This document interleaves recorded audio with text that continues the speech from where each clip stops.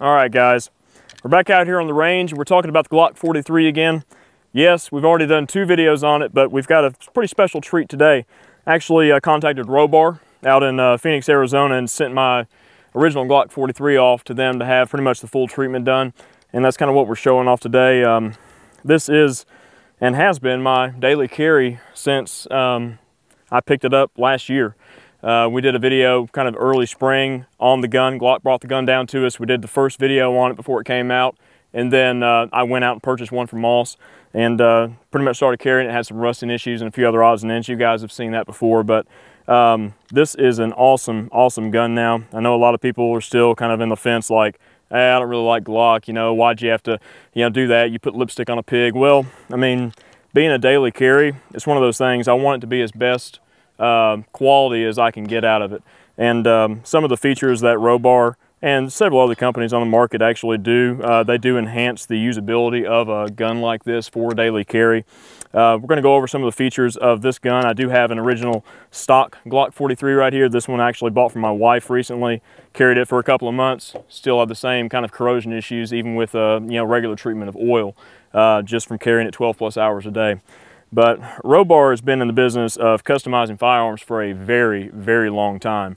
They do several different types of metal treatments, finishes, coatings, such as that. They do some stuff in the aerospace industry as well. But I think what they're most well known for is their firearms modifications, and especially polymer frame guns, 1911s, and such as that. But this gun features basically an NP3 coating on all the internals. So you're talking a very durable, high quality, corrosion resistant finish that all the internal surfaces of the gun are coated with. So it's got actually a Teflon finish that's kind of integrated into it. So it gives a super slick surface. So you don't really need any sort of extra lubrication on the internal parts. They do a coating on the slide called Poly T2, which is a coating, but it will hold up to a ton of abuse. It's basically just as tough as like an MP3 type coating, but they do offer it in a few different colors. This one's just a tan coloration. They do some slide serrations up front to match the serrations that come stock with the gun, which I think is really classy, and it gives you the ability to press check the gun and also get a good grip on it to load the firearm as well from the front or the rear. They added some Trijicon DPU sights. As you well know, Eric and I love these sights. They're our favorite carry style sight. You've got a very large, bright fluorescent colored bead up front with a tritium insert, and then you've got a serrated rear sight for low reflectivity, and then you've got 2 tritium vials on the rear too for nighttime use. They do a very nice stippling of the grip, pretty much a proprietary coating that they drop on there, and it's not terribly aggressive. It doesn't really burn your hand or anything like that when you're actually, handling the gun and firing it. It's just a really nice, subtle texture and gives you that extra little bit of grip. They do a high grip modification, round the trigger guard off. You get that texture up there too. And then this one features one of their flat shoe Overwatch triggers. And this is a all aluminum trigger that they drop into the gun. So a very high performance upgraded part. Robar also does a special frame modification with an extended beaver tail on polymer frame guns. And it's so seamless. I'm just so impressed with the quality of this addition. You can't even tell where they seamed it in or anything. And it gives you that extra security that your, meat between your thumb and your forefinger there isn't going to get bit up with the slide. So that way you can get a really good solid high grip on the gun. And that's what the undercut on the trigger guard allows you. They call it a high grip modification. So you get a little bit more purchase on the gun, therefore reducing the muzzle flip. I mean, all the improvements that are made to this are meant to be used. So this gun comes back from Robar, ready to put in a holster and be put to use. And all the internals being coated like they are, it's meant to be a very low maintenance firearm at that point. So that's kind of the big idea. You get these special coatings put on there. The internal parts are self-lubricating basically. You drop it in your holster and you wear it and you don't worry about it. Take it out every now and again, cycle your carry ammo through there, just test it for function, but things working great. And we're going to be running a variety of different ammo today. We've got some Federal HST, some of the micro variety. This is 150 grain loading. We're going to be running a little bit of that, and we've got some 147 grain, just good old standby HST to load. And this is what I actually carry on a regular basis. So I like carrying the heaviest possible round in my carry pieces that I can. So 147 grain is pretty much it. Ball ammo, we're running some Aguila. This is 124 grain. just run-of-the-mill 124 grain variety. I've got 2 more mags loaded up. Let me put my ears back on. We'll take a few more shots for you here. Kind of see what this little guy's all about. I'm really, really loving the trigger improvements. I mean, it's a flat shoe, so it takes a minute to get used to compared to the old style stock trigger. But I will say that the safety mechanism in the trigger on the stock gun is real sharp. So what I did with my stock one was trimmed it down a little bit because my wife was complaining that it was kind of digging into her forefinger, or her fingertip a little bit. But this all aluminum, all the edges are nicely rounded over and radiused. Very, very slick and smooth trigger. Take a few more shots and then we're going to load up some more mags, run some hollow points, just have a little bit of fun, just kind of show this little guy off, and gives me a chance to test it some more. Let's see what we can do here. Just going to shoot a group basically about 12 yards away on this gong here.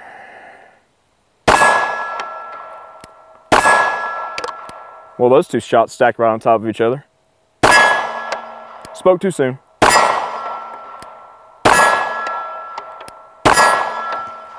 Favoring a little bit left with this particular ammo. Let's see if we can get a little bit better grip on the gun here. Maybe it's me just pulling it over.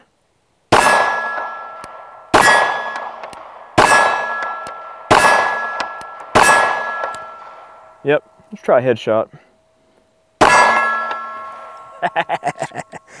Oh man. A lot of people say that, Glock, Shield. Eric and I have shot both of them, and Eric carries a Shield. He's a big M&P guy, and I've just always been a big Glock guy, so is he, but something about the 43 that I just really, really enjoy. I shoot it fairly well. It's real comfortable to carry, and that's why I've been carrying it all the time, is because it just carries so easily. And I started carrying Appendix last year, and I don't know how anybody could carry any other way now. A lot of people say it's uncomfortable, but I just carry in this, it's a Wolf Hollow tactical holster.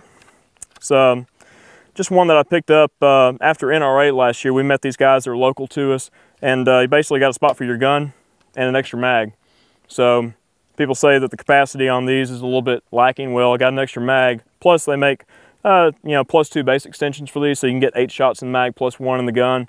I mean, shields, you can get 7, and then 8 rounds, plus extensions if you want to, but I don't know. It's just one of those things. But we're going to be doing a comparative video here before too long. Eric actually has a Shield that we sent to Robar as well, because he was having some corrosion issues and a few other odds and ends going on with his gun as well that he carries. So we're going to be basically doing a video on both of these guns and then doing a comparative showdown of both of the firearms, kind of putting them through their paces and just giving our basic opinion on both guns and after carrying them for so long. Let's take a few more shots and we're going to break out some hollow points here. Let's take out those sodas back there. Let's see. May have to regulate these sights just a tiny bit. Oh! He's mortally wounded. Let's take him out.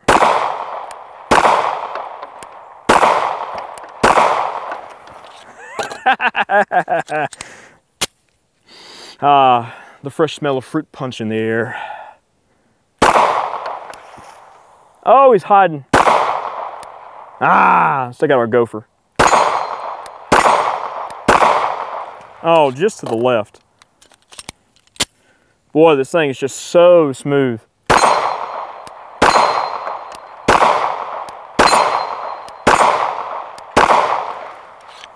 All right, let's get serious here. Look for that popper back there. All right, let's see. We got one back there about 25 yards. Let's see if I can hit that. Oh, just to the left. Oh, where's it going? It might be too small for a little tiny gun. Oh no. Man, I'm hitting just to the left. I'm not gonna let that slide.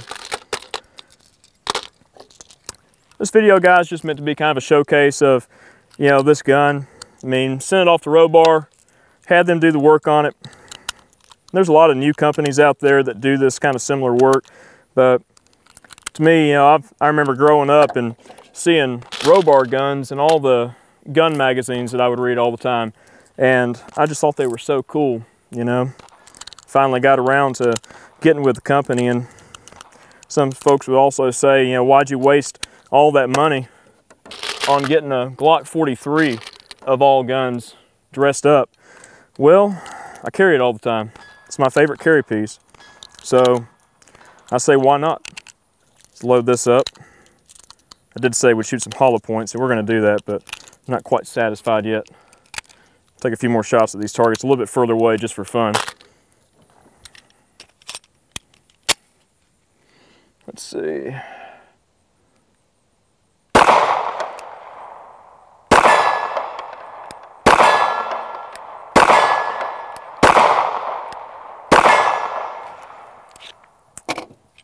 .35-yard gong.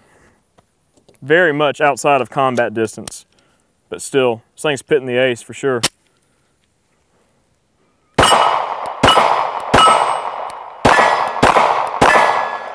Yep. One thing with these little guns that I've noticed, I need to shoot this gun a little bit more, but if you don't have a really good solid grip on this thing, even with the shield and like the 45 shield that we've shown too, they will pull the shots to the left. Eric and I have that issue with micro guns like this. You really gotta have a good solid grip on this thing to keep it from torquing over. Let's try something just a little bit different, see if we can get it centered up here.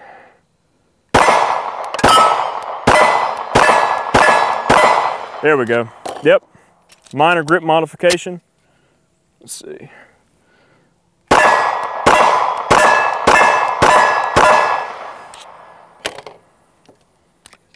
What more can you ask for? Let's load up some of these hollow points. We're gonna reset the range, put some more sodas up, and we're gonna go to town with some of these HSTs, see what we got.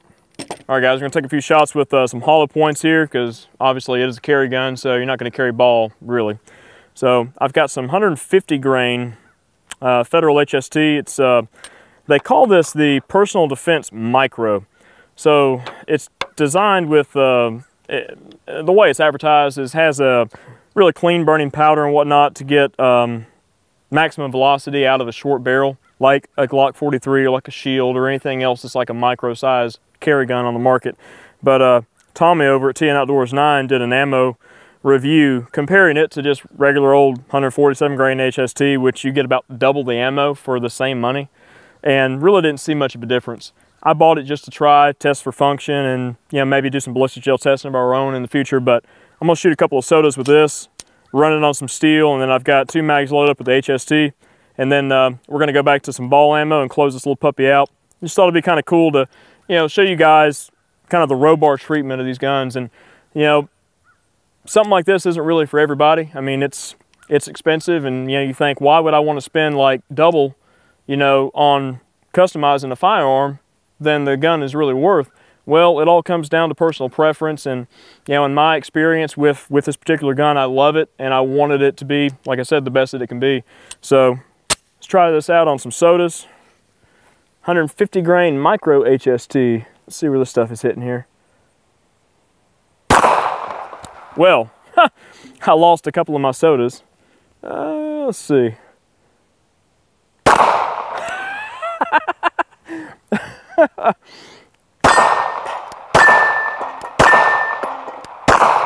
Oh man, still hitting a little bit to the left. I am gonna have to regulate those sights over just a touch. Let's shoot a little bit of a, let's try to shoot a group on this steel here with the 150s.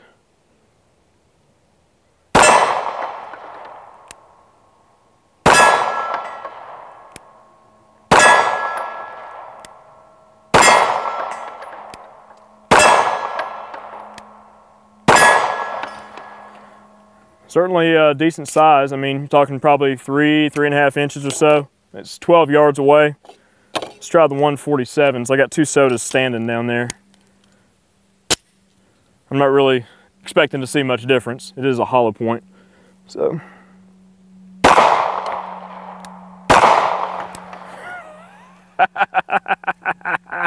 Oh, I love it.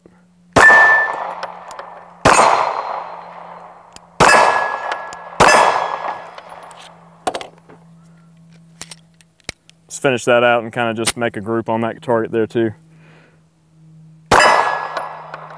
Aim for that bolt up there.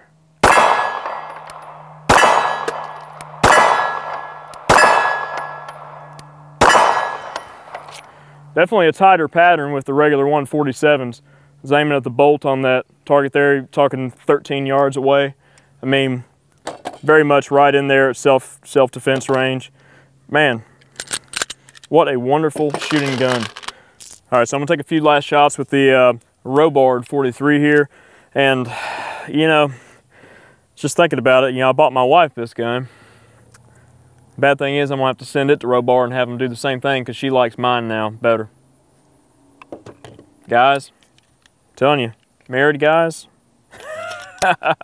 it's the way it is when your wife likes guns too. Let's take a few more shots. 75-yard gong back there's been a little, he's been a little lonely today. Let's see if we can connect with him. Well, that was, I'm not gonna say it. Okay. Ah.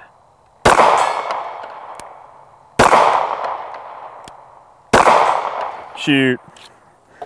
Good enough for government work for sure. We put a couple of targets out in the woods. We got that one that we had at 35 I was shooting a little bit earlier. Got one at 40. Let's see if we can shoot him just for fun. Uh-oh.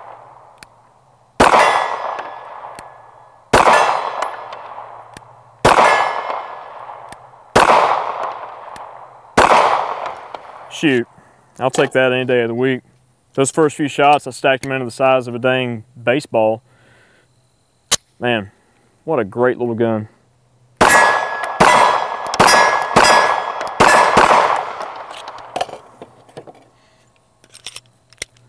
And we'll finish off with our gopher there.